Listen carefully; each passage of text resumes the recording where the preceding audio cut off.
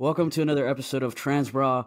I am your host, Mars, and I am not here with Smartass because he had some things to take care of. So it's going to be just me today and my guest, Jadis. How's it going? I'm fine and sassy. And you? Pretty good, thanks. Jadis, for anybody that doesn't know anything about you and you kind of wanted to describe who you are to people, do you want to go ahead and do that? Yeah, so I don't have much of a personality, but I'm known a little bit for being eccentric in just quirky behaviors. I'm a weird person in person. I don't sound like it on necessarily online except for my trolling, and I'm known for castrating myself. That's about it. Gotcha. Okay, so with that said, just in case anybody didn't pick up on any of that, you're a transsexual woman, right? Oh yeah. Male to female transsexual. But I guess I don't really know anything about you. I kind of want to just start at the beginning a little bit. You don't have to get into too much detail, but what was it like for you growing up as a transsexual woman, and kind of, when did you figure that all out? So I never grew up as a transsexual woman. I grew up thinking that I was gay. So as kids, we were taught that we couldn't be feminine if we were males. So we got punished for being sissies and whatnot. And I came from a very conservative background, so my parents talked about how the gay community is corrupting everybody, and they corrupt people by diddling kids and making more of themselves that way. And then, of course, you get AIDS and die. I had this internalized homophobia for so long, and I hated myself for it because I was attracted to both boys and girls. But I always, at the same time, felt like a girl and always was jealous of my sisters for being free to be girls and whatnot. So in my head, though, I had convinced myself that I was gay and that I was a horrible abomination, and also that it was impossible to transition because I was told a lot of myths about transition and what a tranny really is. So No, I guess one of the things that I think too, because you get involved in some of these debates on Twitter, is when you say things like, I kind of always felt like a girl. Is there a way to elaborate on what that means? Yeah, kind of. So I have current views that have sort of shaped that, and I'm more into some of my perception now might shape my past reflection. So I know that I always felt feminine, and I felt that I wanted to be free to radiate that feminine energy that I saw in all the other girls. And there's the nurturing part, the stereotypical nurturing that, of course, you see in I get that a lot of what I fixated on as a kid were some of the stereotypes. Not like the fetishistic stereotypes that a lot of autogynephiles seem to fixate on, but some of the better ones, So I thought that, I wanted to be a strong female role model. So kind of imagine a Viking. Well, to be honest, my parents really shaped that one into me because they were very big Vikings.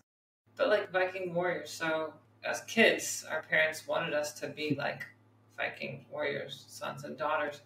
And my dead name actually does happen to have a Viking name in it. All my siblings have very strong Germanic names too. But I wanted to be I don't want to be a kind of like a Valkyrie, but still have that nurturing component that you see, that love. Anyway. So like I said, though, some of this is going to be clouded by my current perception of what it means to be female. Because there was a time though that I did used to fixate too much on the superficial things, and that's just not accurate. Then again, I think that kids generally do fixate on the easier stereotypes. That's the first thing they do, is they catch on to that. So a lot of, my brother, for example, was big into sports, very superficial, stereotypical male, even toxic masculinity, to the point that he's even homophobic. But I wanted to be a little bit more flamboyant. Couldn't get away with that, at least not where anyone was around. Maybe in front of one of my sisters in secret. Of course, she would lord that over me. Everything I confided into her about my feelings, she would be there for me, and she'd be like, "Oh yes, tell me all this. I'm there for you." But at the same time, anytime something there was an opportunity to exploit that and sort of blackmail me, and she would just subtly bring it up just to remind me, "Hey, I've got something over you. So you better play ball." So would you say, for you, your upbringing, it sounds like, you're not really allowed to express yourself very much. And in that sense, do you feel for maybe some kids that are growing up today that might feel similar and are kind of going towards thinking that they're trans because they don't think that it's possible to not conform and express themselves however. I wonder if that's true, because it seems to me that now more than ever it's easier to transition. It's much more welcoming. There was a time where, with my own mother, she said that she wished I had been gay instead of transitioned. And I've heard that with a lot of people, is they would just rather just be gay, just be lesbian. You don't have to transition. And I can understand that to a point, surely. And certainly I think there are a lot of people that they really probably are just gay or lesbian. They're confused. The thing is, what I'm seeing as a trend right now is that there are a lot of people that seem to be pushing their kids into transitioning because they don't want their kids to be gay, because they end up making the mistake that some people make of, well, maybe they aren't gay. Maybe they're, like, the parents are actually homophobic and they're scared, so they end up making the mistake that the children make, or like what I sort of made as a kid. Although, to be fair, that hasn't changed. Like, even after having my surgery and all that, like, living my life as I am, nothing's changed. My outlook is still the same. Yeah. When did you start transitioning? So that's kind of a weird one. So I had been wanting to pursue hormones since I learned what they could do in my senior year of high school. But while I had wanted that, I didn't do anything with it. Then, by the time I turned 20, I enlisted in the Air Force. And let's just say I wasn't in there long, but to make a long story short, just being in there for about not even 4 months into it, dysphoria really, really got to me. Like, I've had dysphoria pretty much as long as I can remember, but it really, really got to me to the point that I broke down, and I actually tried to do something about that. And that's when I really started seeking hormone therapy and even like beard retardant cream, things like that. And yeah, I started pursuing that, found online resources for it. I got found out. Of course, I'm not very discreet, so it wasn't hard for anybody to find out what I was doing. Suffice to say, I got kicked out of the Air Force for that. And then I also had married in the Air Force. Wait, hold on. Sorry. You got kicked out of the Air Force because rumors were spread that you were... Because I tried to transition, and also because I was suicidal from the dysphoria, and it was a medical discharge. I mean, I'm kind of curious to hear your take on that. This wasn't part of what I had planned to talk to you about. But, with everything going on right now with the military debate, and your experience... Which, by the way, I'm not saying that because you experienced it like that, that's the case for every, trans person. But I'm just generally, I want to hear what your view is. All right. So I can't give you the kind of story that you could get from someone that's actually really served. But right, of course. All I can tell you is that, like, for that brief time I was in there, only through 2 tech schools. That's it. I didn't even get past my second tech school. I was 2 weeks from graduating. But what I can say is they were within their rights to discharge me because I was not useful. Not only was I not useful, I was a danger to myself. Yeah. If they had let me transition, I probably would have been fine, maybe. But of course, I would have to see a bunch of counselors. Thing is like this. I get why the U.S. military or any military would have reservations about having someone who's transsexual in their, or you could say transsexual or transgender. Anyone that suffers dysphoria, how about that? Because you could be transgender and still not be transsexual. Yeah. But anyone that suffers dysphoria is a risk to themselves and to those around them. And so there's going to be like a cost benefit analysis. Like you're going to really want to weigh out the benefits on that. And it comes down to how much time has already been invested into it. For example, let's say I had been in the military for 3 years and I've got, thousands of dollars worth of training. I'm a mean fighting machine, and then I want to transition. That's a different story from, I'm just now getting in and I can't make it past my second tech school because that's how bad this story is. So imagine what it'd be like to put me in a combat area. That's a very... Yeah. It's a tricky subject. And so one of the things that I would say is you got to bear in mind that hormones, they do shape your minds. They shape your emotions. And if your hormone levels are out of whack, they can really, really screw with your perception of reality. And so I can understand why they'd be like, no, we don't want you on something. Because one of the things that they made clear, even from MEPS, right? just getting through the processing of getting into basic training, they tell you they don't even want you getting in there if you are regularly taking aspirin, because they don't want someone that is potentially relying on a substance that is going to get them through something where in a combat zone you don't get that substance. So I totally get it.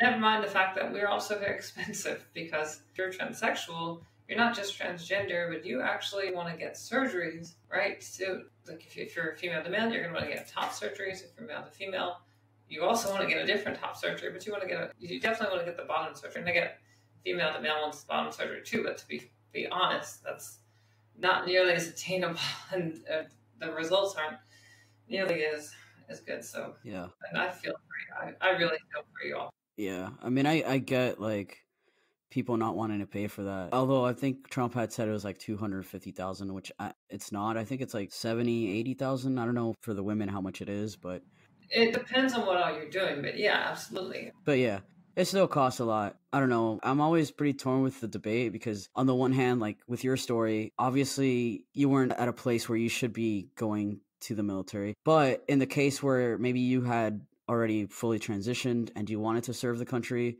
should you be, banned from doing that is kind of where I'm like, well, I mean, So the question is, am I under the influence of the competing hormones? So like, for example, right now, I'm not actually on hormones of any kinds. I don't have, because of my castration, I don't need to worry about testosterone, basically sexless.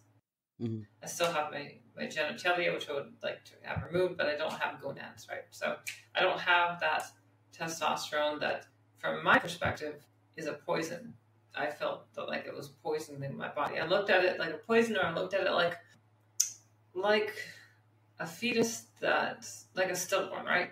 So you have a stillborn and it's still in you and it's gone septic and now you have to worry about toxic shock, right? That's how I looked at that. Okay. So it was just poisoning my body and I had to get it out. So once I was gone, well, then I'm neutral. So maybe I don't have the estrogen, which I would still have to be on, but right, it's expensive to get on hormones. Gotcha. So, sorry, just to be clear, so basically what you're saying is, in this moment, although you have been on hormone therapy, you are not now because of circumstances or because you don't want to? No, it's not for not wanting to. It's expensive. Okay, gotcha. I mean, just getting to that doctor, seeing a doctor regularly, that's all of that is expensive. And I'm not close to any doctors. And that also means taking time off of work. And I'm barely surviving. Rent where I am is quite high. So understandable. Yeah, no, I get that. If you don't mind me asking, but basically because you've had, the surgery, does that, you're not on your estrogen, but you've had surgery, does that kind of balance out like dysphoria for you, or you know what I'm saying? Like, so yeah, because how I look at it is that I'm a woman with menopause, right? That's how I look at it. Gotcha. And I get some of the same symptoms. So I get hot flashes. Oh, really? Yeah, it gets really bad because I'm in Arizona. So hot flashes are even brought on by heat. So a lot of things can trigger it. Yeah. So how long were you transitioning before you said kind of like, fuck this, I need to get surgery because that's weighing on me? It was a lot shorter than I had thought at the time. And I didn't realize how fast I was rushing into it, which in retrospect, I'm very grateful. But started at the age of 20, paused for about a year because I went back to my now ex-wife, but I hadn't told her about what I was doing. I was trying to do stuff in secret, which was a really bad idea. It was very inconsiderate. The fact is, though, she couldn't be a lesbian. That's fair. That's being true to yourself. Yeah, so after a year was over, then I started doing things like laser hair removal, getting on hormones. In-house pharmacy is very good for that. And so from the age of 20 through 24, by 24, maybe 25, that's when I had, actually it was right before my 25th birthday, I had removed one of my testicles. And then the following year, I removed the other testicle. This is all self-surgery, of course, so it took longer, planning and all that. And so, yeah, by 26, I was completely testosterone free. Yeah, okay. So, kind of going back to that other question, which you answered, and you said your perspective now on feeling like a woman is versus your perspective back when you were younger. Because, I mean, obviously, we see that a lot, online, especially on Twitter. We see a lot of, trans women are women and woman, I feel like a woman, I am a woman, things like that. Like, so what is your take? Like, when you think of a woman, like, what is kind of mean to you and how relevant is it? Like in your day to day life, because for me, I feel like when people ask me what a man is, at this point, I I'm pretty fed up with that question, to be honest. Well, you're fed up with it, but I'm curious to know your answer because I've never heard that answer before. You want my answer first? Yeah.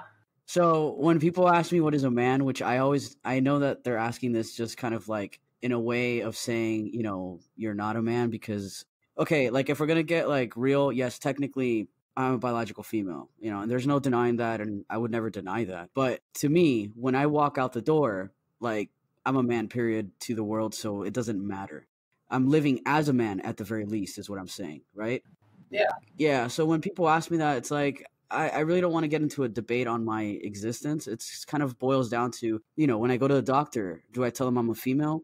Of course, because it makes a lot of sense. If I don't, I'm kind of screwed because I might not get the proper help that I need because of biology. But when it comes to am I a man or not in the social world, at work, with my friends, things like that, like yeah, I mean, people don't walk around asking me what is a man. It's always online. So it's kind of one of those things where like I feel like there's kind of two. I mean, I don't know if it makes me sound crazy by saying that there's two answers to it, but there kind of is because I feel like socially a man is something different than biologically. You know what I mean? Right. So you're addressing two perspectives, but is there not another one? Like, for example, do you think there's like a spiritual component? Do you think that like there's such a thing as like a masculine energy or a feminine energy? Sure. Like it's yin and yang, right? I mean, I think everybody has a little bit of both, but I feel like I lean more on one than the other. Was that the key reason as to why I transitioned? No. For me personally, being a transsexual has a lot to do with my body than socially. Yes, of course, when I go out socially and I'm viewed as a man, of course, that does great, better things for my mental health than my past. But a lot of it to me has been just being able to medically transition and seeing these changes on my body, which is a constant reminder to me that, biologically, that's how a man or woman technically is, right? For example, I don't like it when people are like assigned female at birth, assigned man at birth, because to me, like, it's like, I mean, technically it is, somebody looked at you and said, you're a man or you're a female or male, but the doctor isn't really deciding that your biology is. Right. I mean, that's kind of a given, right? So Yeah. I hear what you're saying, and it does make sense. Hmm. So, like, for me, if I look in the mirror and I don't see a woman, if I see that masculine image I had seen before, I freak out.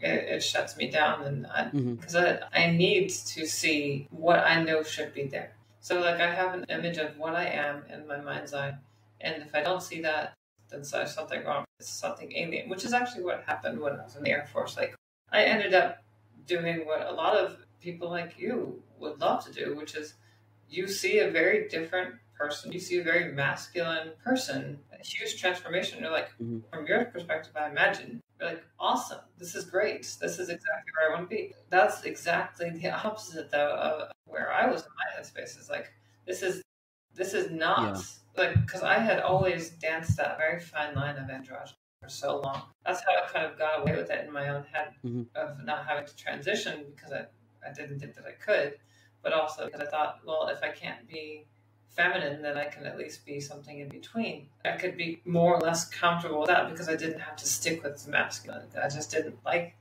being masculine. Nothing about that interested me whatsoever. In fact, it repulsed me.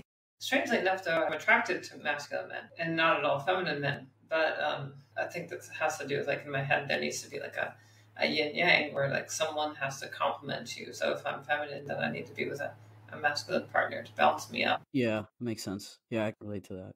So in my head, I need to see that image. But there's also, I do want to be accepted as a woman. But then the question is, what does it really mean to be a woman? Biological reality aside, let's just say that wasn't a real factor into it. What does it really mean to be a woman? And I think that there is There is a personality generally associated with cisgendered women. I think there's an energy even. I know that energy resides within me, but I also know that I've been, through socialization, I've been taught to repress a lot of that. And so I've been trying to explore that and bring that out. It's really hard. That's where therapy is very important for transsexuals. It's really being able to unpack something that you've gone out of your way to hide for so long. So even after the surgeries aren't enough for us. Not anyone that thinks that once you get all your surgeries, you're done. You're not. That's only part of your journey, which is a very important part of the journey because you need to be able to be comfortable in your own skin, but that's not all of it at all. Furthermore, your transition can't just be the end goal. Like there needs to be something else in your life after that. Like, okay, I've transitioned to a woman. Now what? And I think that a lot of us get too fixated on and getting to that point that we don't know what to do afterwards. Exactly. Yep, 100%.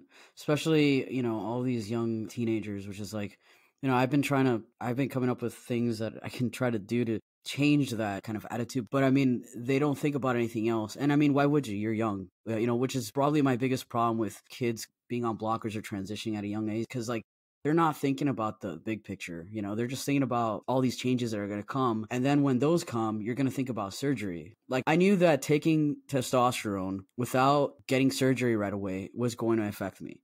I knew that was going to happen, but I didn't want to wait because I feel like I'm older already and I've lost a lot. And so like I wanted to get something moving. But, and I feel like that's the difference between somebody that's young versus someone that's got experiences. Like you can kind of weigh the options and understand how things might impact you. You know what I mean?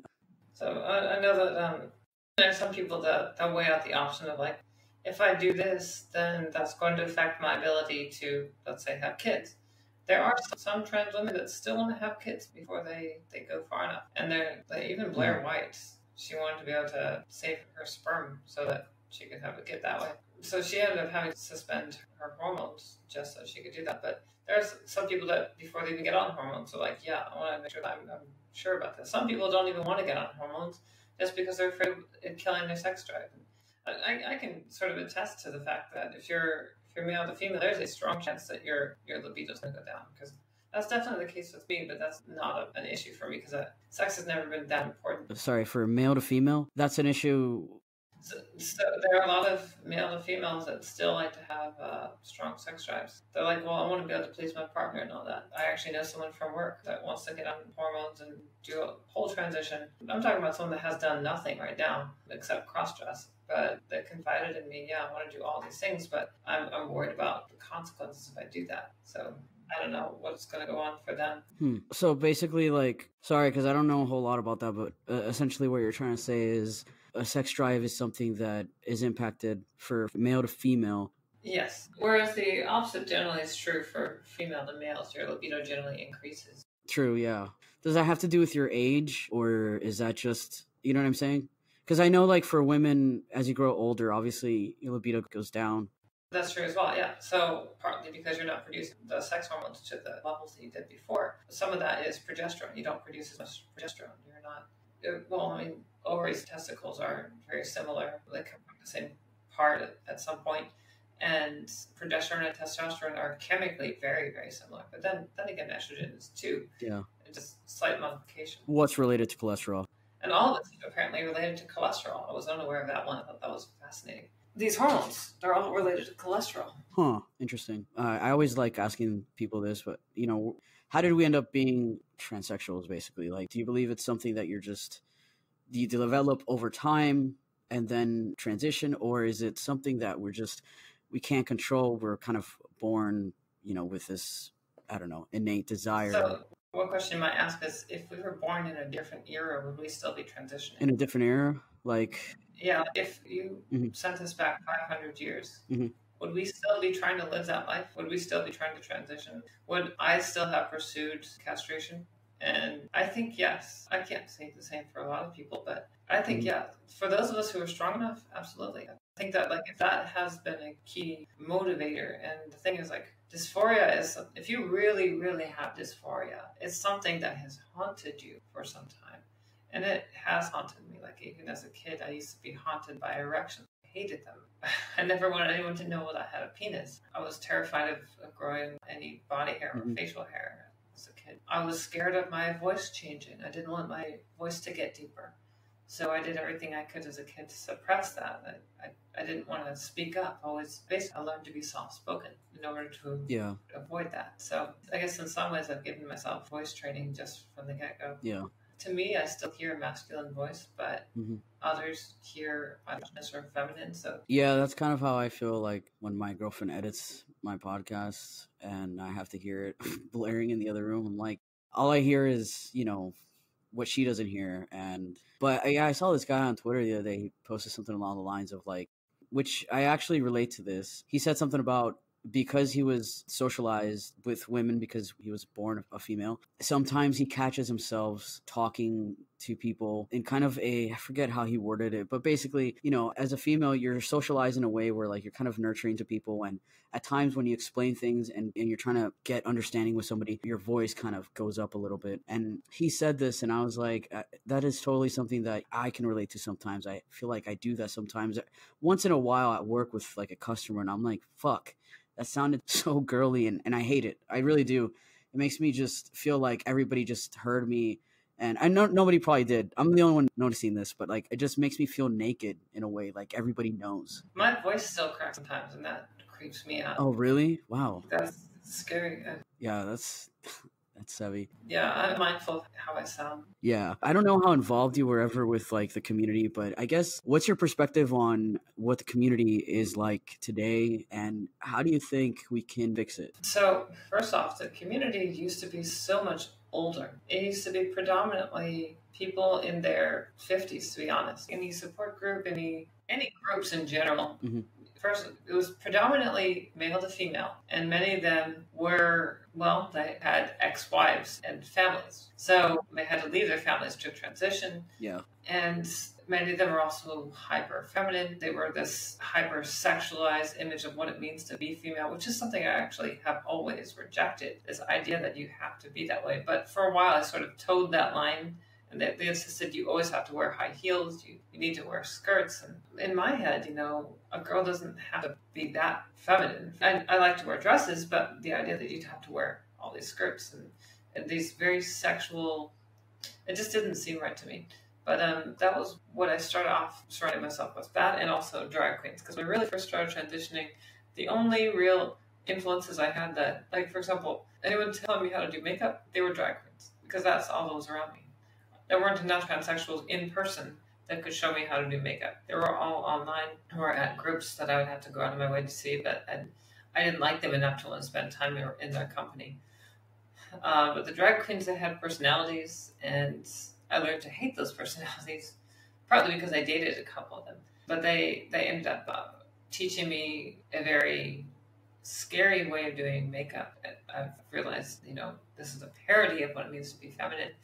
And so in retrospect, I really, really hate it. But that's what I started off with. And it took me a while to tone down the makeup to where I'm just wearing eyeliner now. I used to think that, I need to wear makeup because that's what everybody's telling me I need to do. Of course, as a kid, I still wanted to be free to wear makeup. I thought that was fascinating. But that's not all it is to be female. And I think that's an important thing that young transgender, gender, non-conforming, transsexuals, anyone that is just exploring the other gender, just realize, makeup isn't everything. The superficial is not what makes a man or a woman a woman. There's more to it than that. There's that all the facade. Like there's, for example, if you have someone wearing a mask of a woman, but they're a man, you know that they're a man because of how they do everything, like the way they move, the way they talk, right? So, and I've come across transsexuals, male to female, female to male,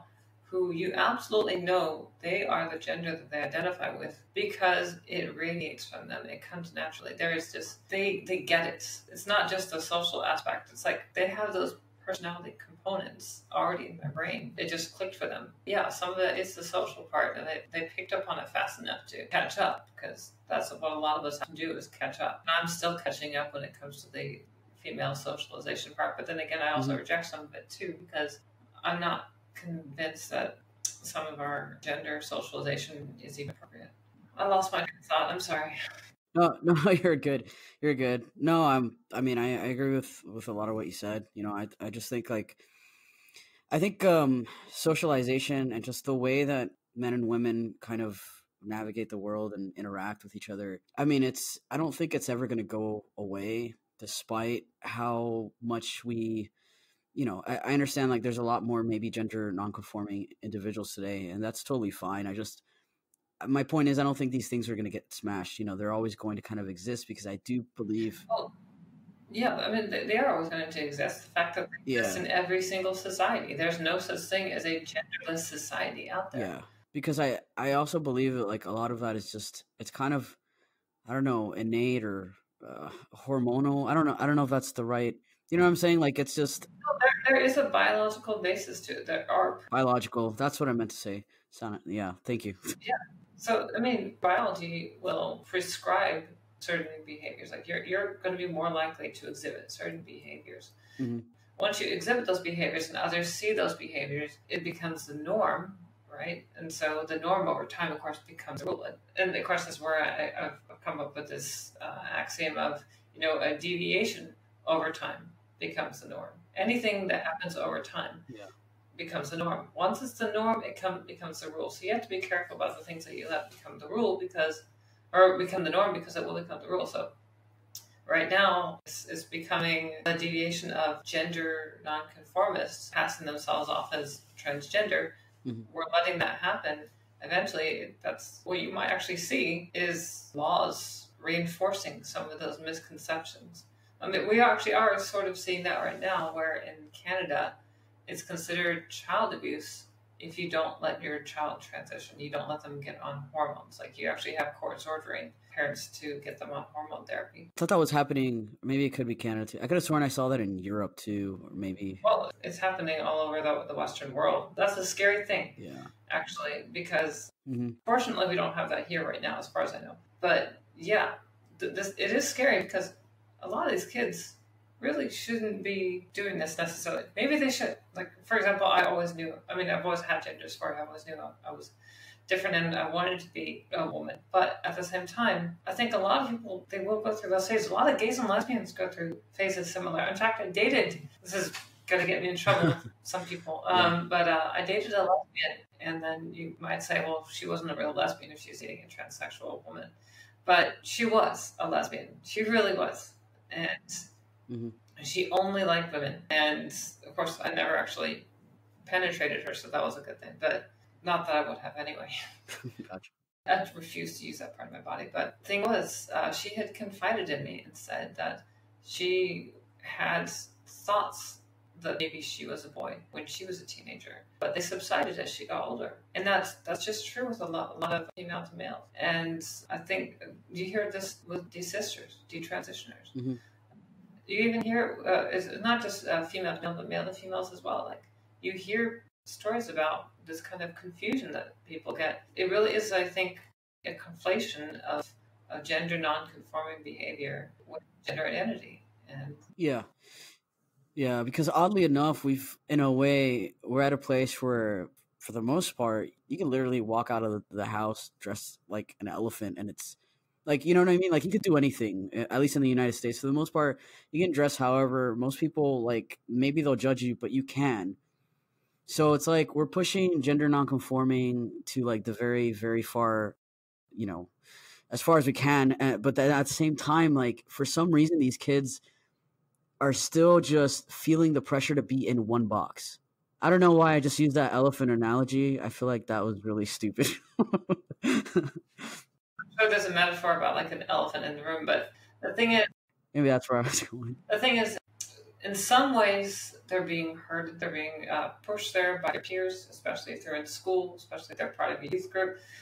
A lot of kids, when they're doing this, you actually hear stories about kids are doing this together, right? I'm sure you've heard of rapid onset gender dysphoria. Like there are kids that are transitioning together in groups, in numbers. That's kind of a weird phenomenon because it used to be like, if you ever heard of a transsexual, first of all, older. Second of all, you never hear about them doing it in groups. Mm-hmm.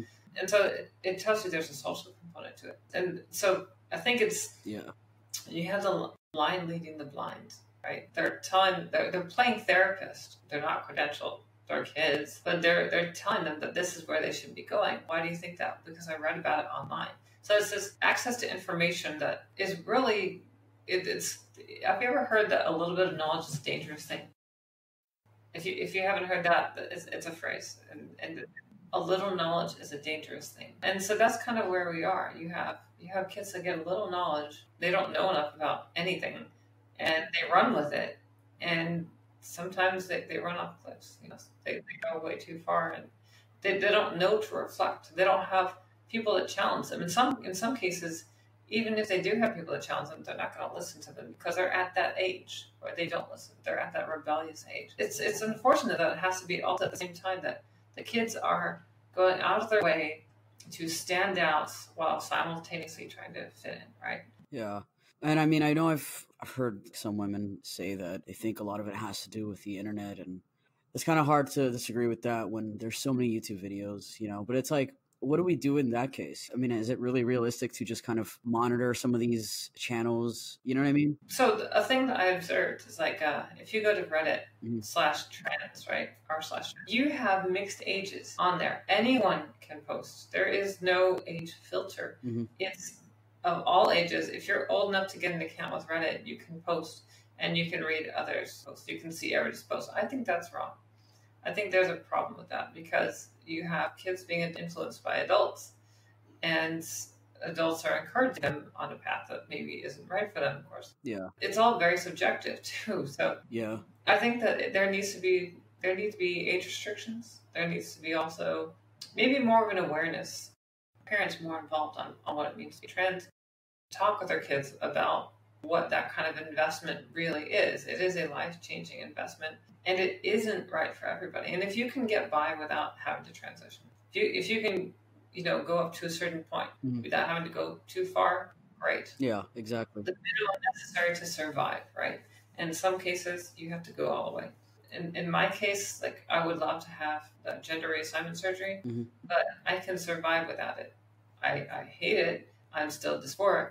I still have very, very dark moments, but I've gotten to the point where at least I can live, because if I hadn't castrated myself, I wouldn't have been able to live. That was a very important life-changing moment. The testosterone I'm sure would have masculinized me even more. Yeah. Not to say that, I mean, obviously, like, I don't want people to think that, like, I don't want to ban, like, or whatever, any YouTubers or anything like that. It's not like that, but I do agree. Obviously, an age restriction would be smart, but I mean, I think even then, like, YouTube has that, but I feel like there's a way to still bypass that. I don't know.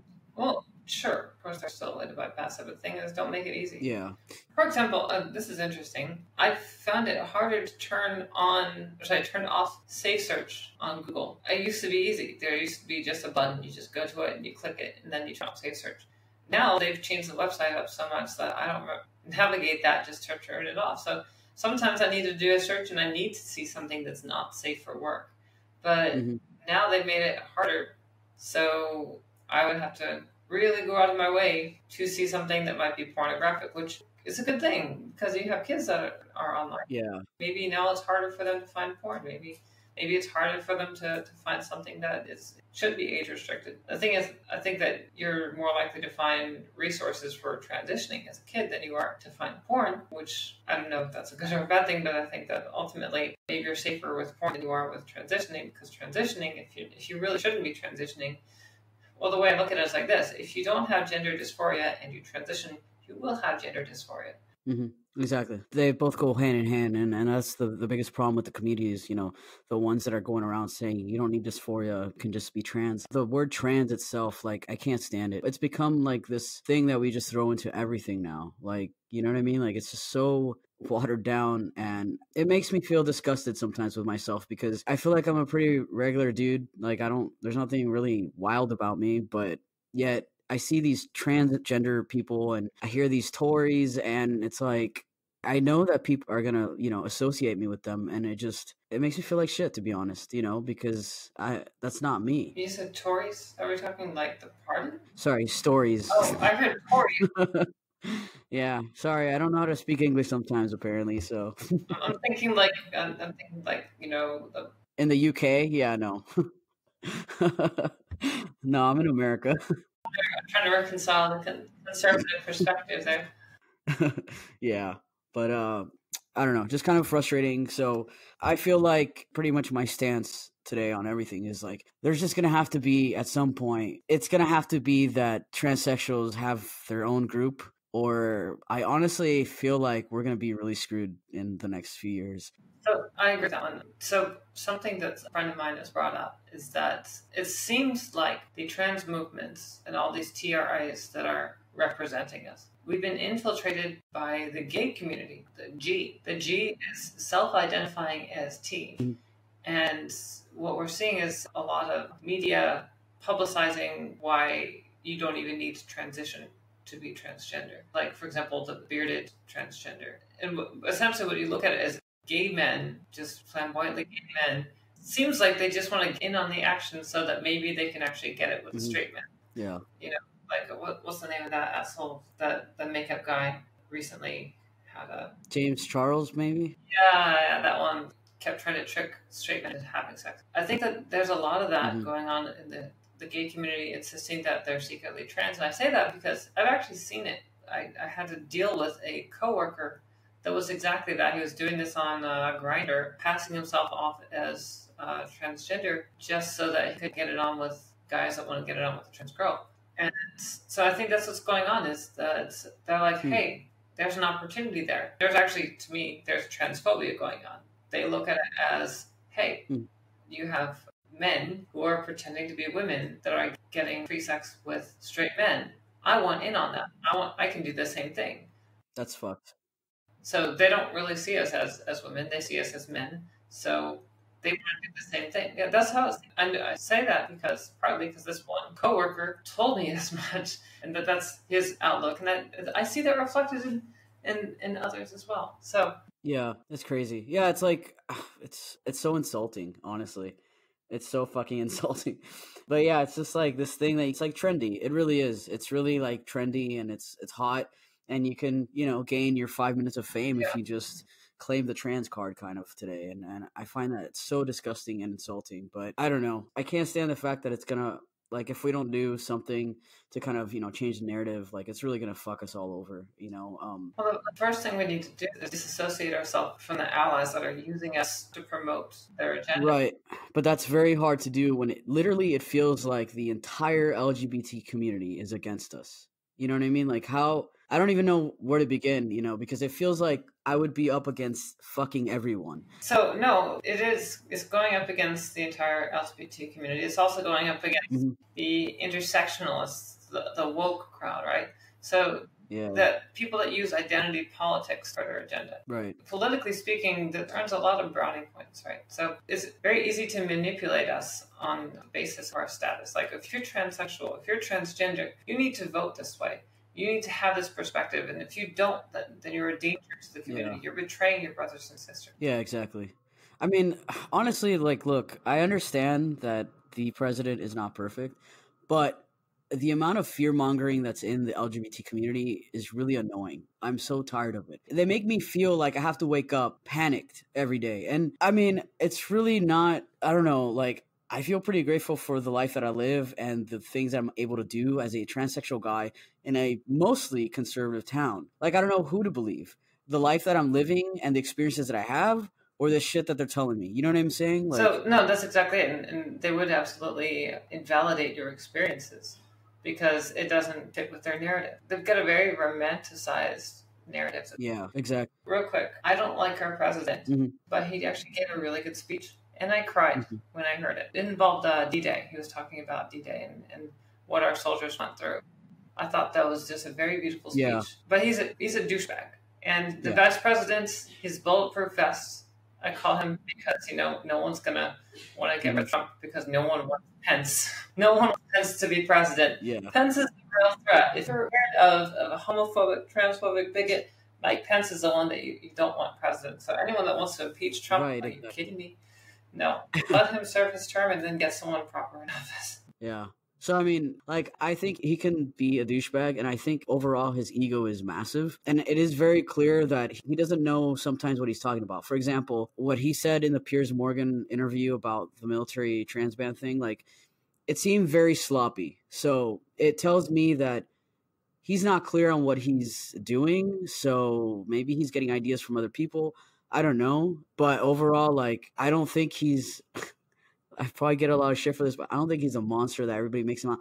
He needs to shut up sometimes, okay? Like a lot of times. You know what I'm saying? Like, Have you ever seen those little walkers that babies have that have all the toys on them, all the buttons? yeah. That's Trump at the Oval Office desk, right? He thinks that he's got real buttons. He thinks he's got the nuclear launch codes. He doesn't. He can't really do much. He can throw a fit. He can make a mess. He can make a whole bunch of messes. But he can't do any real damage. Mm-hmm. Yeah. But I mean, there are some things that I do like about him. So, like, I'm not bothered by him as much as the LGBT community is. I am bothered when he says dumb shit. And he says dumb shit a lot. But a lot of that, I wonder, like, and this is why I feel like maybe no more celebrity presidents, because I feel like, in a way, because he stepped in as a celebrity, like, you know what I'm saying? Like, well, that's why we have the Electoral College is because we didn't trust the partly because we didn't want the tyranny of the majority, but also because we didn't trust the people not to put someone in on a basis of something stupid and superficial. Yeah, we really shouldn't have celebrity presidents. Even Reagan was a tool. Yeah, but I mean, I don't know if we can have, like, I don't know if that could ever be a rule. Like, you know, I feel like that's kind of fucked. You can't just be like, no, because you were a celebrity, because people change. You're right. We also all live in this age of social media where you have to have social media to get elected. Twitter is essential to getting elected. In fact, there have been lawsuits where the candidate won because they were excluded from the platform when they shouldn't have been. So it is essential, and of course what that means sometimes is pandering in a very particular kind of way on social media. And of course we know that. So Trump is very good at tweeting all the time, and he knows that he'll get instant press. They say no news is bad news, right? There's no such thing. Well, Ocasio-Cortez, same kind of personality. She's always in the media. Yeah. Mm-hmm. Yeah. She's on Instagram a lot too, just like live streaming. So, I mean, she knows that coming off relatable is going to get her votes. Like, that's the future of politics if we don't find some kind of paradigm shift. Yeah. Yeah. I mean, I don't know. Overall, like, since we're on the politics topic, like, I just want to kind of, my take on this whole thing is, like, I understand that LGBT is very left leaning, and I get that they paint people on the right as being transphobic, homophobic. Like, I don't believe that everybody on the right is transphobic and homophobic. I do believe. What about Dave Rubin? He's a classical liberal, but he's essentially conservative. Yeah. Blair White is more conservative too. So my thing with this is, like, the troubling thing that I see also with just the transgender community right now is when we behave like very aggressive and push expectations on people, that is how we get the right to actually fucking hate us and actually be transphobic. Because for the most part, unless they're super religious and conservative, for the most part, these people don't fucking care, okay? Like, they don't care. They just don't want us to push our, whatever you want to call it, our beliefs or lifestyle. There has to be a balance, is my point. A very clear balance. And to me, it's like, if we don't find a way to kind of just calm things in the LGBT community, like, we're actually going to see massive amounts of transphobes and homophobes. You know what I mean? So what it used to be was a steady march towards progress, and we saw that happen in the 90s. Like, yeah, it didn't happen overnight. Like, the acceptance of just being openly gay didn't happen overnight. It took a lot of work, but it was steady acceptance that came through with exposure. Like, just little by little, you have a gay character in a sitcom. Right. It just, in a humorous setting, it broaches the subject. Then you get comfortable with that character, and maybe they're there as a butt of a joke, but little by little they become endearing, and then you have more serious gay characters. Yeah. And so I watched as my mother, a huge homophobe as a kid. She started watching Will and Grace, and in a matter of years, she's very accepting, and I thought it was fascinating. Yeah. And Queer Eye for the Straight Guy. And a bunch of other shows that were pro-gay and lesbian. People accepted Ellen, of course. But it didn't happen overnight. It was steady progress. But what we're seeing is, in this era, it seems like, in my perspective, it's like they've got a deadline to meet, Mm-hmm. and so now they've cranked everything into Yeah. overdrive. 100%. Yeah. No, that's so true. Yeah, it's scary. It's like, no, look at this. It's like the frog in the pot, right? So I'm sure you've heard of the frog in the pot analogy. If you turn up the heat slowly, the frog won't hop out of the pot. But if you crank it right up, it realizes the temperature differential and it jumps right out. Yeah. So if you want conservatives or the haters to accept us, just slow changes over time. And I think most conservatives are okay with that too. Yeah. And most conservatives are more on the libertarian side. But like you said, when you go too far, people end up moving further to the right. It's like a self-preservation. Like they recognize that danger and they clench up. Then they get extra restrictive, and then you see more exactly. austere measures taking place. So yeah, it's like if we weren't so damned proselytizing, so damn preachy, trying to change the culture, where it's obvious that we're trying to change the culture, because this is all part of the culture wars, then they would be less likely to try and stop it. No, yeah, and you pointed something out that you're kind of right. I'm like thinking about just a gay acceptance and things like that. Like that happened way more gradual than this, right? So you're right. Like I'm trying to remember back to the 90s, and like it was slowly but surely getting there. But transgender just kind of happened overnight, and like boom, like gender identity. It's funny that there was a time where the people in the trans community were like, "We hate the HRC because they and the rest of the gay community have just forsaken us. They've done nothing for us. They've done absolute shit for us. All they care about is the gay community." Suddenly now, overnight, it seems they care. This is their number one issue. And I think it's because it benefits the gay community. It does, yeah, because it's a selling point right now. It's a great way for corporations to pander and kind of, we're for trans people. So, I mean, it's like the fucking Gillette commercial the other day, a trans guy shaving with his dad for the first time. Cool. And then it's always just making sure we use the word trans in everything now. So it's kind of, I don't know, I find it gross, to be honest, but yeah.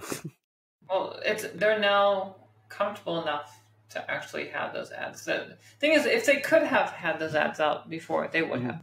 Because, yeah, it's a market they can target. But they couldn't do it so brazenly before it. But now, even if it was risky right now, this is the time to do it. Yeah. Because the left does that now. It's all part of the woke culture. And of course, they say get woke and go broke. And I think that in some cases, we still see those mistakes being made where companies insist we have to do this because they've got this pressure online, especially from Twitter, which Twitter is not real life. But do these companies know that? I don't think they do. I don't think our politicians do either. So they hear all this pressure, which not only is it not real life, by the way, you actually have bots. You have fake accounts that are designed to help perpetuate a story or a perspective. So someone says something and then suddenly you actually have a group of bots that work in unison to bolster your side. So you've got false numbers behind you, and people are like, wow, we've got like 700 retweets for this. I guess people really do care. No, it's not the case. You've got bots. You've got people paying services to put machines out there to falsely amplify your story. And of course, like after a certain point, though, by the way, like it's kind of weird the way the metrics go, but after you get to a certain point, then you actually do get a natural backing behind it. You got to get past that threshold because people jump on bandwagons. Before that point, people don't really care. But yeah, so you've got companies responding to what they think are real people getting behind an idea, and it's just not true. They think they have to do this, or people won't think that they care, and they have to have that image. All they care about is their image. You know what I think? I think there should be, and controversial probably, but I'm not so sure the T should be in the LGBT. But second of all, like the T shouldn't be transgender. It should just be transsexual. And they should be like another G in there or just pull it apart. I don't know, whatever. But I feel like there should be a G for gender nonconforming. I agree. Yeah. I just thought about this, but like, and under that, there could just be fucking everything. You want to have 1,000 genders, throw it under that shit. But leave the actual word trans to just transsexual. Because it's just a clusterfuck, and I feel like it would fix. I mean, but again, like I don't know how to make this happen. Like we'd be up against powerful people that are now, removing, gender dysphoria as a mental illness. Like it's just it's like this impossible war to win, So the mental illness and the fact that we call transsexual is tied into the same thing. There's this fear of the stigma behind that because of connotations to it. So like you can't say transsexual because then people think that it's a sexuality disorder. Yeah. And then if you say, it's a mental illness, well then there's shame in mental illness. But there shouldn't be. True. There really shouldn't be shame in mental illness. Let's say you're bipolar. That's not your fault. It's something you have to live with. You have to manage. Yeah. Okay, let's do that, but don't hold it against anybody for that. But I think it's due to the fact that being trans, it's not just like if it is a mental illness, it's because people see that and now they know that it also means you're going to medically transition, get surgery. And for a lot of people, they see that and they think that's insane. You're mutilating yourself. Like that's a crazy person thing. So whether you call it, like, here's my thing with it. Like, I don't care if it's called mental illness, because to me, I feel like to some level it has to be, because gender dysphoria is 100% in my head, so it has to be at some level. But whether it's in the book written mental illness or not, it doesn't matter, because people are still going to think this is crazy because we're kind of changing our body. Like that's intense. Right. I have a question. What are your thoughts on transhumanism? Funny you bring this up, because like I haven't looked into it. This guy that I follow has been posting about it on Instagram, and I saved the link, and I kind of skimmed over it and I got mad, so I just stopped. I'll have to look more into it, but right off the bat, I couldn't stand the fact that the word trans again is in there, right? So I'm like, why is transhumanism now a fucking word? Transhuman though isn't really tied to transgender exactly, but it's kind of true. It is and it isn't. It's kind of like convergent evolution. Two different creatures come up with the same development, right? Yeah. So yeah, like the only reason I got bothered by that is just because immediately that's what the general public, like anything that says trans something, they automatically link it to us. In this post that he put out there, what I saw was, again, just people just, they're kind of saying things like transgenders are ruining the civilization, basically stuff like that. And so it's like, it becomes very frustrating. I understand it's not obviously the same, but for just your average person, they'll see transhumanism or whatever, and they're going to think like, once again, it's transgender people trying to like, attack the world. And yeah, that's ignorance, of course, though. Yeah, of course. Don't pay them any mind. Mm-hmm. If you don't know what you're talking about, then I'm not going to pay you any mind at all. But I would say TRAs are ruining humanity. TRAs, a lot of them are going out of their way to push things that they really shouldn't be. Yeah. Some of it's getting quite dangerous. Yeah, and TRAs, for anybody that's listening doesn't know, is trans activists. Yeah, trans rights activists. And so some of them, they have absolutely no problem alienating and encroaching on others' rights. It's like, it's not a right if you have to erase someone else's right. So if you're like, okay, I'm a biological woman. I created this organization for biological women, and I get funding so that I can help out other biological women. Oh, I'm getting government funding. I guess I have to help trans women now. That's not right. Sorry. It really shouldn't be like that. Right. They created these spaces, created these organizations. It's for them to do. Let them have their spaces. Let us create our own spaces. If we do the right thing, we walk the walk, we talk the talk, over time they will accept us. Yeah. We don't have to push like that. But no, we insist on getting the law to bully them into complying or defunding them. Yeah. But then, of course, the question becomes, well, what spaces can we go to? And then, of course, and then it becomes this argument of, well, you have passing privilege, so what, why do you get to use these spaces and I don't, et cetera, et cetera, et cetera. So yeah, the thing is, passing it really is a privilege. I can say that even for myself. I have passing privilege some of the time, but yeah, but it's a privilege that you worked for. It wasn't. That's my thing. Well, no, yes and no. I mean, yes, I did work for it, but at the same time, there are some people that work for it that are never going to get there because they can't afford to have major reconstructive surgery just to pass. Like if you have like a very jutting jawbone and prominent brow bone, like you're 6'5" and you've got a deep voice, there's no chance that you're not going to be seen. Okay, let me rephrase that. I understand what you're saying. There are not very many women that are like, let's say 6'2" or whatever. I get what you're saying. But my overall point is, yes, there are some distinct things that you may have that might clock you, but how you carry yourself and interact with people, I think comes a very long way. And so, like, if you're going to be an aggressive trans activist that punches women, well, no, nobody wants you in their fucking space. Like, that's the thing. Like, I don't know. I try not to look at it as a privilege because I feel like I'm not trying to be a dick to anybody, and I don't think you are either. So, is it a privilege or is it just being a decent human being and trying to kind of assimilate? You know what I mean? So when I say privilege, what I just mean to say is you could take a picture, like a still picture of someone, and they can absolutely pass in that still picture, and no one guesses. And so from a far distance, people might guess. Gotcha. But yeah, absolutely, the way they move, the way they talk, their energy, Yeah. you can know if they worked on it or not, right? Yeah. And so then that's not privilege. That's they earned that. I've definitely encountered trans women who, if you look at them, they don't pass. Watch them, they do, and that's the difference. Is everything else is there except that superficial, and because everything else is there, Yeah. it makes up for the rest. I've seen it. I'm like, wow. Yeah. You really radiate that feminine energy. And I agree. And of course, yeah, some people are just very, very passable, you know, and there's very little effort. And Yeah. I get it. I guess maybe I don't know. I feel like the word privilege is just thrown around so much in this community that I feel like it's kind of like for the wrong reasons. Well, it's like this. It's like if you believe in God, God blessed some of us with looking the way we want to look, more or less, maybe more androgynous. And so now we don't have to work as hard at certain aspects, like the face, right? So great. That's one less thing to fixate on. But yeah, absolutely. The rest is very, very important.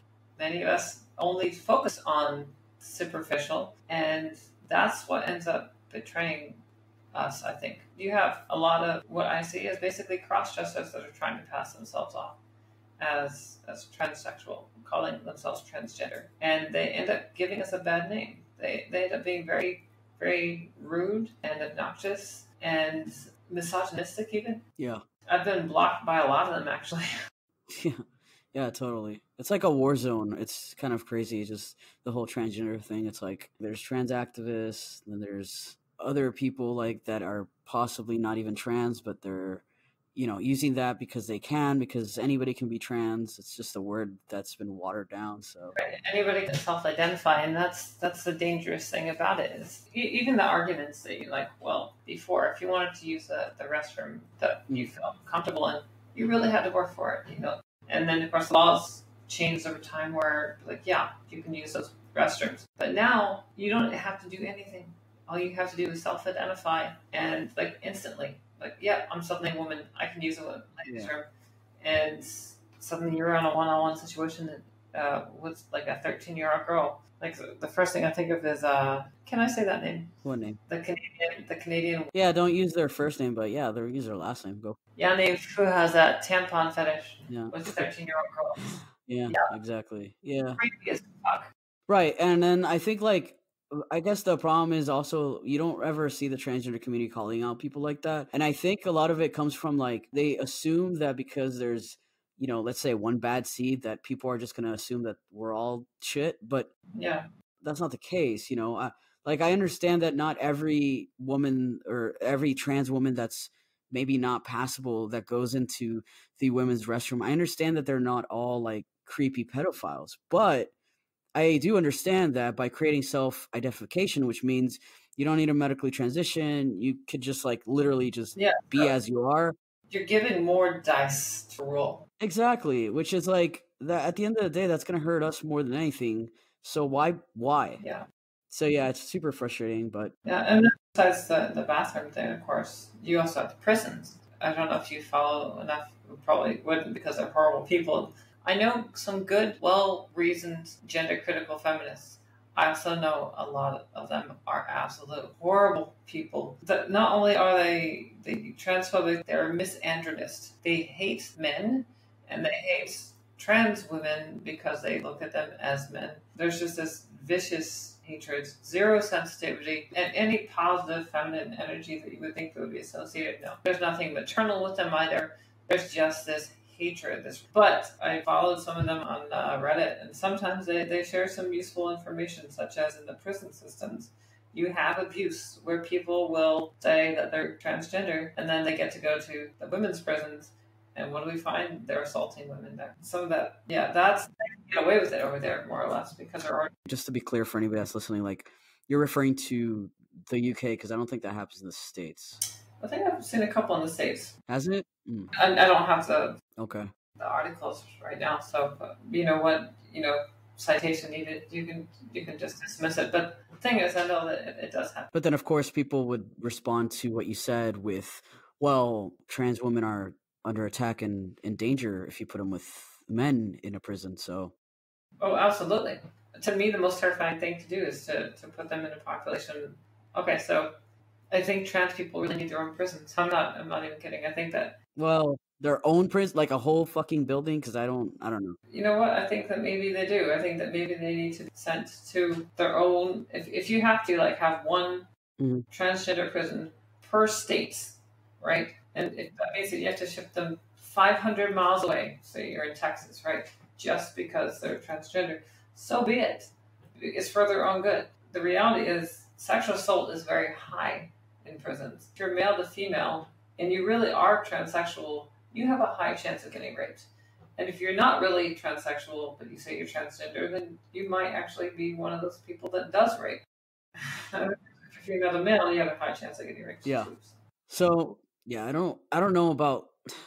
I don't agree with that. Like maybe a wing where you can put trans women or trans men or whatever. But I don't. What happening in cases, which is the scary part, is for their own good. They're put in solitary. That's not good. That's not a solution. Yeah, no, that's not a solution either. So like I used to work at a prison. So there was a trans woman there, very young actually, probably early 20s, who was in there for something pretty disgusting and was going to get out probably not even a year later. But yeah, she was in there for basically having sex with like a minor or something like that, right?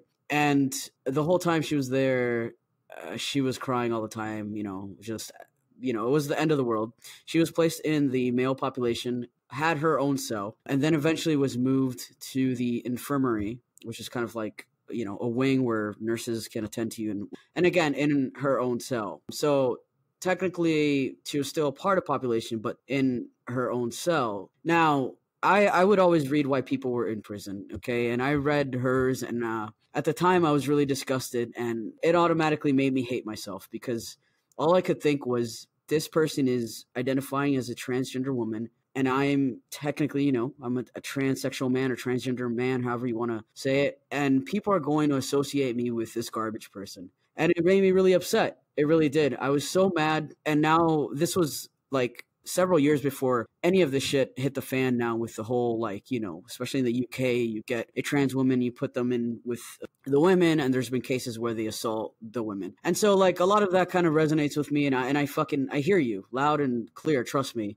It's very frustrating, and all I can say to that is, like, at the end of the day, like, look, if you have, like, been a disgusting human being to somebody else, I really don't have a lot of pity for you. So I don't care where, in that case, they stick somebody like that. Now, if it's a trans woman that's in prison for theft or something like that, I think that person is maybe less of a threat and we could put them in a special wing or something. But still, I don't know if it depends. A lot of it depends. And this, of course, is also women, right? Women, their concerns a lot of the time is, is this person near me going to have a penis? That's like 100% most of the concern, and I get it. And so I don't know, like, a lot of this is probably going to sound fucking transphobic, whatever. But my point is like, I feel that there are different circumstances that we can work around and we should work around. But at the end of the day, it shouldn't be just like, okay, trans women, they get to go wherever they want. No, because you're in prison. So fuck you. Yeah, you're in prison. You realize that you don't have freedom. It's not meant to be a comfortable situation. Right. But then, of course, the other aspect of this is, like, I'm not trying to be a heartless dick. I understand that, especially with trans women, there is a massive issue with, nobody really wants to talk about this, but the issue with trans women is, like, a lot of them do get involved in sex work. A lot of them do end up dead. In the cases that, let's say you're pushed into sex work and now you're arrested and now you're stuck in prison, whose fault is that? You know what I mean? Like, I'm not trying to screw anybody over here, but I think we need to be more reasonable about it. I don't know how, but there should be kind of based on circumstances and things like that. I don't know. You know what I mean? I think, first of all, sex work should never be criminalized. I don't think that's right. I think that we should have laws that protect bodily autonomy, personal agency. So if you choose to engage in sex work, that's you. I don't agree with it. Although, to be honest, there was a time when I sort of did something like that. But I still think that, yeah, it's not healthy psychologically. Regardless of how anybody feels about it, you should have that freedom. Yeah, I have very mixed thoughts on sex work. Like, my whole thing is, at the end of the day, I'm always going to wish that a woman gets involved in some other sort of work than sex work. Right. That's just me, because I think a woman is worth way more than just selling her body.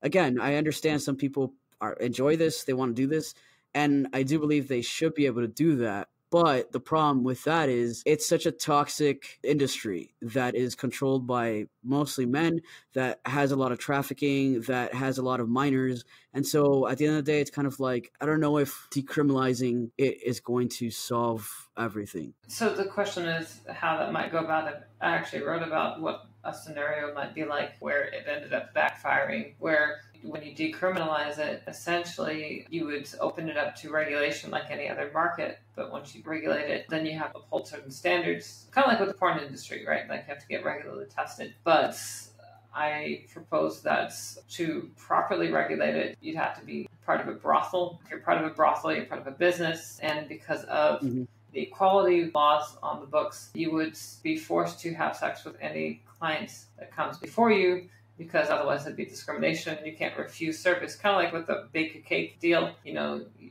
refuse to bake a cake for a gay couple. Well, I refuse to have sex with someone because of same sex. Well, that's kind of different, though. Well, I know, but I look at it as though if you're not careful, it's like, well, do you want to be in business or not?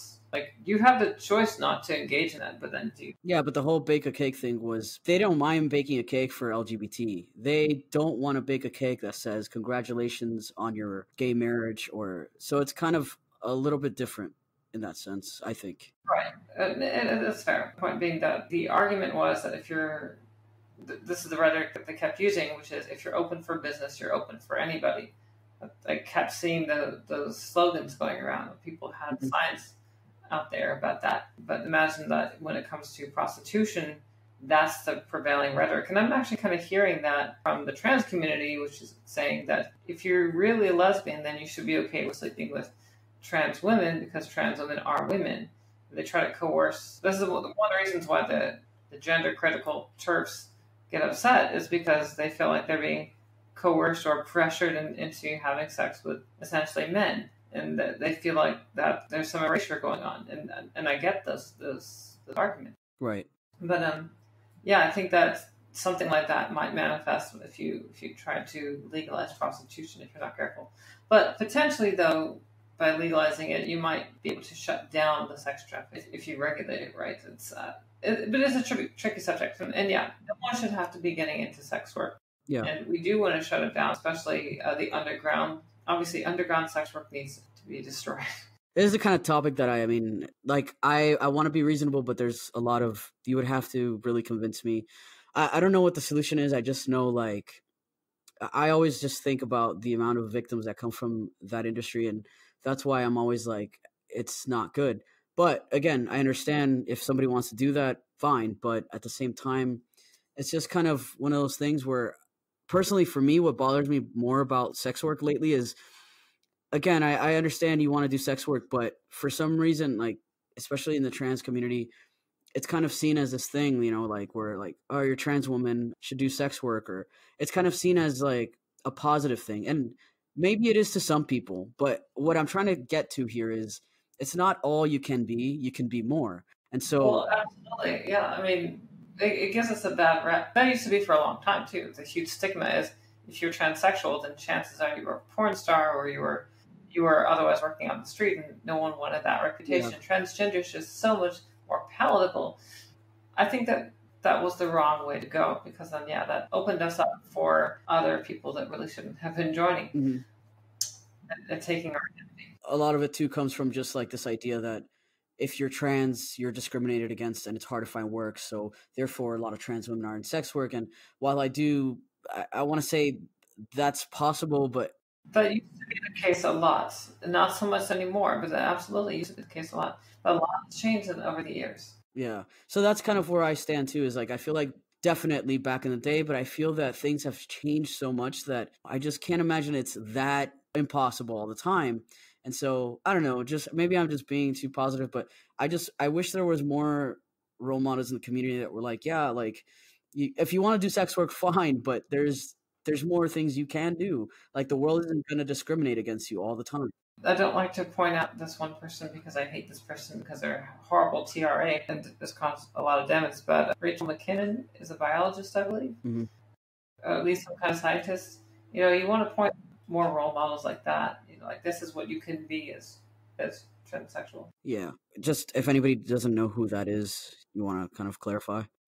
Well, this person won a couple of competitions as a cyclist. I think took the top prize in cycling and women's cycling, and is a huge trans athlete advocate that insists that if you're biologically male, that there's no difference from a biological female in competition, but it doesn't give you an edge, and so they shut down all those that say that, you know. In other words, this person has accomplished great things, let's say, but they are a little bit hateful towards women, so that's not good. And don't want to have any nuanced conversation about what it means to be transgender and an athlete. Yeah. Thing is, I think that we do need to have that nuanced conversation, but Rachel McKenna has gone so extreme that she said that she would like to see TERFs. I think she said TERFs, or maybe it was just cis people. I don't know. But see them burned in a grease fire. Yeah. Yeah, I saw that and that was pretty gross. And people want to say, well, she was joking. Like, the only people that I ever joke about, like, to that level is, like, mutual, like, friends. You know, you're not going to just say that out on Twitter so everybody can see it, because then I don't think that message is going to be received in a very ha-ha joking way. I mean, Well, not only that, but for a while, her background image on Twitter was her with a brick and fire behind her. Yeah. So it was right after that. So it seemed like, yeah, she really did want to have that image of as some aggressive TRA that doesn't take shit from the haters. And the thing is, it's not haters. But if you disagree with her, then you were a hater. She blocked me. Yeah. So yeah, no doubt. I don't know. I guess let's wrap this up. Unless you wanted, if there was anything else you wanted to go over, Jadis. What I'd like to see is a stronger push for among our LGBT youth, just among the younger generations. Get them to be more aware of what gender nonconforming behavior is, and understand that you can be yourself without having to take on the identity of the other gender, because what ends up happening is people do conflate gender identity with gender nonconforming behavior, and they get pushed along that path. And people encourage you. Like, if you say that, hey, I'm thinking of transitioning, you will be encouraged every step of the way. And yeah, for some, that's great. You have a support group there. For others, they end up encouraging you down the wrong path, and then you end up hearing about some of those sister stories. Do you follow Benjamin Boyce, by the way? Of course, yeah, I do. So I love Benjamin Boyce, and I think of him as the Jane Goodall of trannies. Yeah. He's done a good job of documenting all these different stories. Yeah. From the trans community. And so people say that he's one-sided. He doesn't want to hear the mainstream transgender perspective. The reality is that's one-sided. So the mainstream perspective is one face of a gem. 100%. And so he's showing all the other facets. Yeah. And I think that's amazing. I think he's doing really good work. And I think that he does a lot of good for the trans community by sharing those different and distinctly human stories. Exactly. Yeah, no, totally. Sad to say that it takes Benjamin Boyce to do that, you know, just an ordinary fucking guy. But yeah, you don't hear any of us talking on social media being held up high by any LGBT otherwise. Right. Like, we're just kind of like under the rug, like we don't exist. Exactly. Especially for those of us who are more moderate. And I consider myself more of a moderate, politically speaking, even. Like, I'm I'm left-leaning, right? But I'm still closer to the center. I'm very anti-authoritarian, and so that's one of my biggest problems with the political left is how authoritarian they've become. It used to be that the right was very authoritarian. Not so much anymore. I mean, you do have some of that, but it's a lot more on the left. It's a lot more aggressive. And it's pushing people out and away. Benjamin Boyce is a lefty. Yeah. But he's still being painted as alt-right. Yeah, it's crazy. Well, yeah, because anybody that is even slightly not left leaning to the full extent is alt right. I mean, which is insane. But I mean, I hope I'm wrong with this. But if the left side is that authoritarian, like eventually the right will have to become that, and I really hope not. But that's the only conclusion here. If we don't just, especially when you have them promoting violence towards yeah, the right. So they will create their own enemies. Like you encourage people to throw a milkshake. You encourage people to punch a Nazi. mm-hmm. You're not expecting people to get aggressive and stand up for themselves. I'm sorry, but generally speaking, they stand up for themselves. Mm-hmm. Like they might let you take a few shots, but eventually they're not going to let themselves be bullied by what they consider to be puny weakling from their perspective. And in some cases, they really are, because they're collectivists, right? The leftists, far left, are collectivists.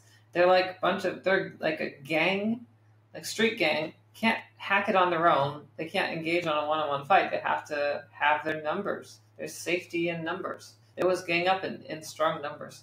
On Twitter, I get bombarded by not just one person, but like hundreds of people will try to shut me down and some of my friends, because you can't have just a one-on-one conversation and agree or disagree. No, if you disagree with someone, they get all their buddies to gang up on you and bully you into submission. And on the street, they do the same thing in any rallies. Like if you're conservative or you're pro-Trump, even just mildly so, you're not like really far right nationalists. No, you just believe in nationalism. You believe in putting this country first. You're an old man celebrating this country. You get beat up by Antifa. Mm-hmm. This kind of stuff actually happens. Incidentally, Tim Pool, I don't know if you follow him. Yeah, I do. He's done a good job documenting this kind of stuff. Yeah, 100%. Yeah, I mean, and it was AOC that said that calling yourself moderate is bad or something. Like, so, I mean, it's like, I've always called myself moderate conservative, because I feel like there's a lot of things that I do lean on the right on, but I'm also willing to change my mind, and I'm not like that extreme about my views. So, and I've taken the political test online. It always says I'm a centrist. So like, but even being in the center now is just bad, according to these politicians. The center is now right. Yeah. Further left, and it's getting more and more extreme. And if we don't show these people that we're not going to tolerate it, they're just going to keep pushing that envelope. And eventually it's going to lead to a civil war. And I'm not even joking. Yeah, no, I'm not going to argue that, because there's only one way it'll end, and it won't be good. It'll especially not be good for LGBT people, which is what blows my mind. It's like, you guys think what you're doing is going to help anybody. It's not. And it's definitely going to screw us over more than anyone else, That is my biggest problem, especially with the TRAs. They keep pushing and pushing. Yeah. They're going to end up reversing everything we've worked for. Mm-hmm. And that terrifies me. Then we'll have to go back into hiding again, and I don't want to. I'm not fucking doing that. I can't do that. That's not going to happen. So, yeah, I'm with you totally. But, yeah, I think we're going to wrap this up. What do you think? Yeah, I think it sounds good. I was surprised how far this came. It feels weird not having my co-host. I thought this was pretty well regardless. So hopefully you were able to get everything out there that you wanted to say. But thanks for coming on the show. And like every other guest, of course, you're welcome back. Like, I enjoyed talking to you, so thank you. No problem. I enjoyed being here. And until next time, thanks for listening, guys. Peace.